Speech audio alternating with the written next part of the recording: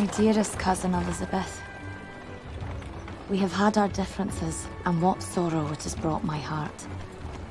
But before I bring a child into this world, I wish to reconcile. I would our child have two mothers. The mother who bears him, and you, his chosen godmother. No child would be more blessed.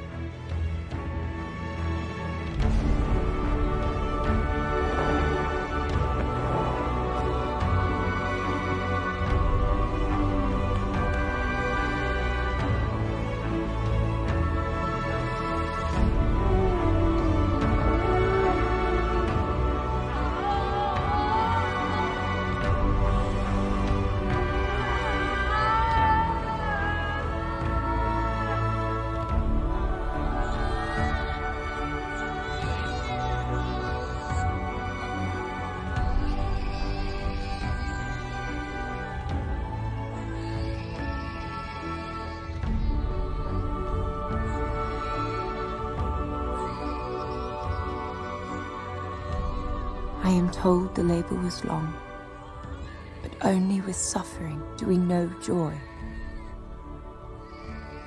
What greater joy than to have a son to call your own?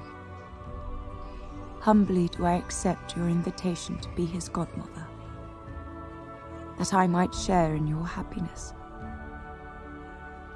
What is more, we should return to the issue of inheritance now that a new generation is upon us. Your terms are most agreeable.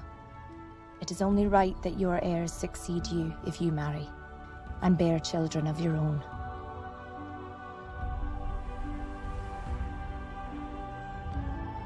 And should you not, it is my son's great honour to rule by your sublime example.